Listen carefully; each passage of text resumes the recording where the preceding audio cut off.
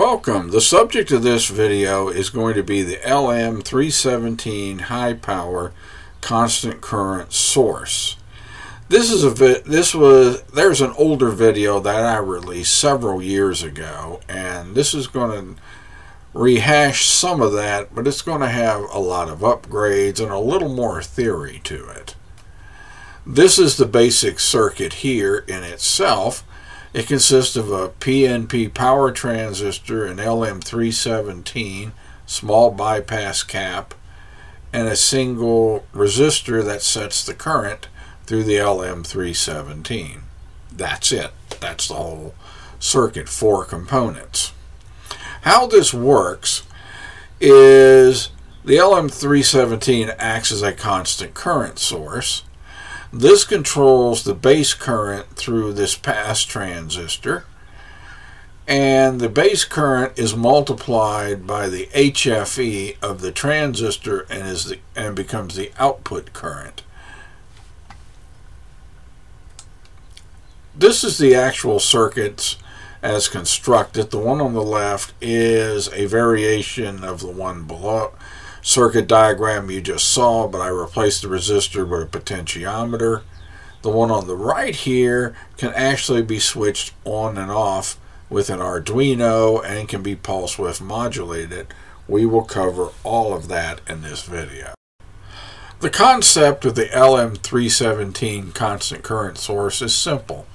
You divide R1, whatever the value of the resistor is, into 1.25 volts, and that will give you the output current. So, looking back at our earlier little diagram here, how do I determine my current in the case? Let's say in this example I desire a 2 amp output. Let's pull out our handy calculator.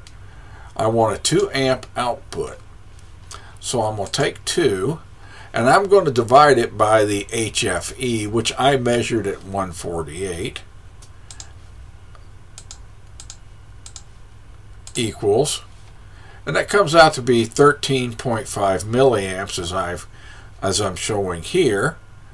Now, to determine the value of R1, I would divide 1.25 by 13.5 milliamps.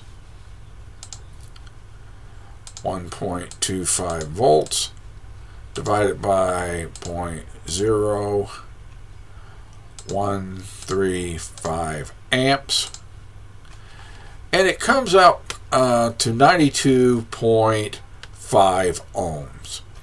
There's no such thing as a 92.5 ohm resistor. Your closest resistor value is going to be 91 ohms. Place that in there and you're very close to the 2 amps that you need. Alright, let's look at some really big changes in your basic circuit.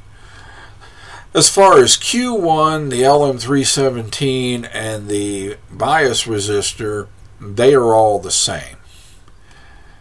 Now we're going to add some additional components. First of all, you note there's an 0.5 ohm resistor going between the power input and the emitter of Q1. This is called a ballast resistor. This is supposedly will offset what is called thermal runaway. When the temperature rises on Q1, its HFE or gain will begin to shift. What that means is the gain will go up regardless, even if the base bias current doesn't change.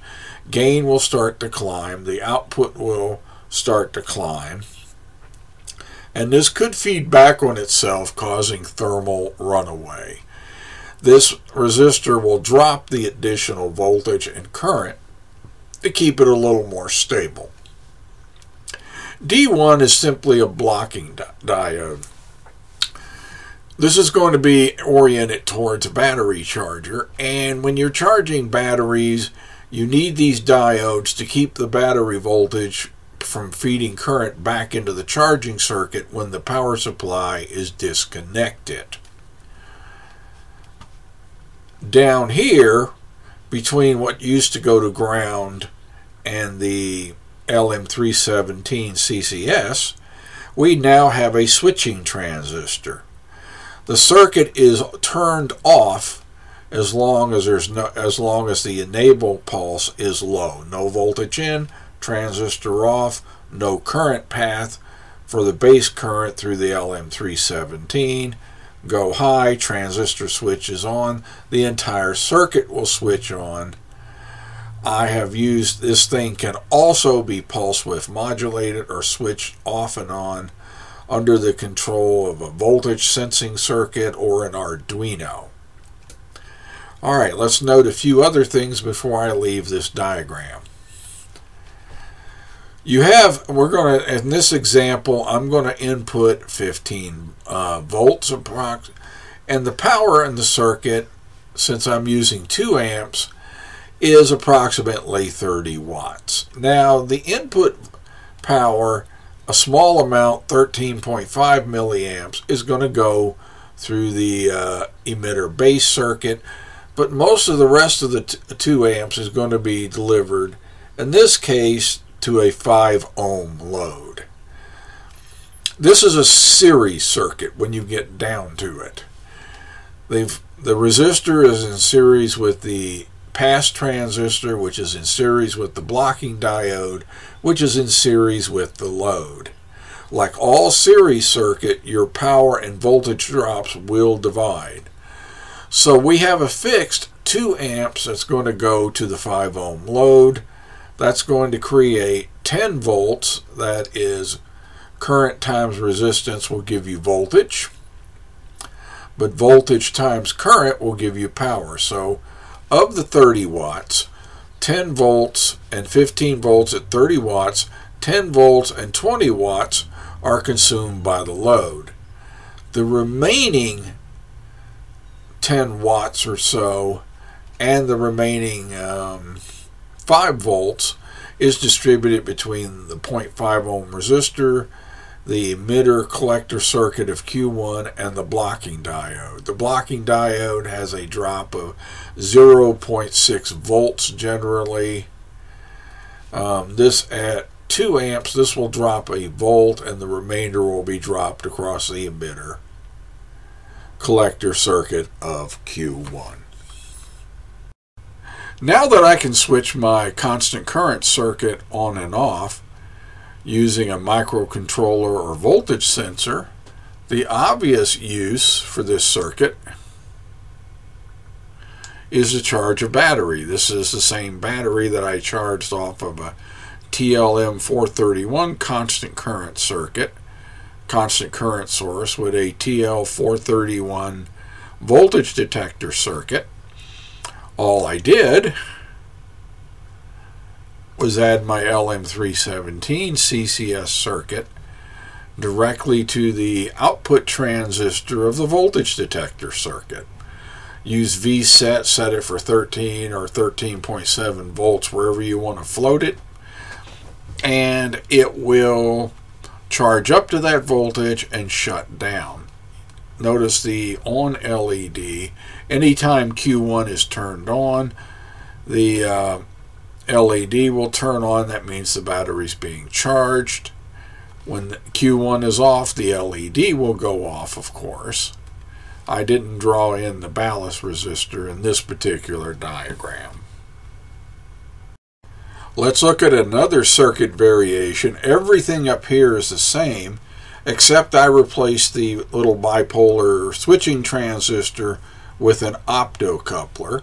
I simply connected its internal NPN transistor in the current path, and this would allow me to switch the current circuit on and off under either a voltage detector or Arduino or similar microcontroller, and I am completely electrically isolated from this circuit if we're using something like an Arduino. Let's go a little further down. Here is our voltage detector circuit using the TL431 again. Here is your on LED in this case. This is the LED half of the optocoupler. That will be turned on when the voltage is below whatever the positive terminal voltage is set for, be set. And the transistor collector circuit, or the optocoupler collector circuit, is on the other half. And I hope this gives you some ideas what you can be doing. What am I coming up with next? Somebody was asking how to charge up a battery using 20 amps. I'll be discussing that, and you will not be able to draw 20 amps to a single transistor. They are out there. You can get them. I say don't do it. The next thing I will be discussing is how to parallel bipolar transistors. I already discussed paralleling MOSFETs. And let's see if we can parallel bipolar transistors. Please click the like button, subscribe, share, and so forth. Thanks for viewing this video.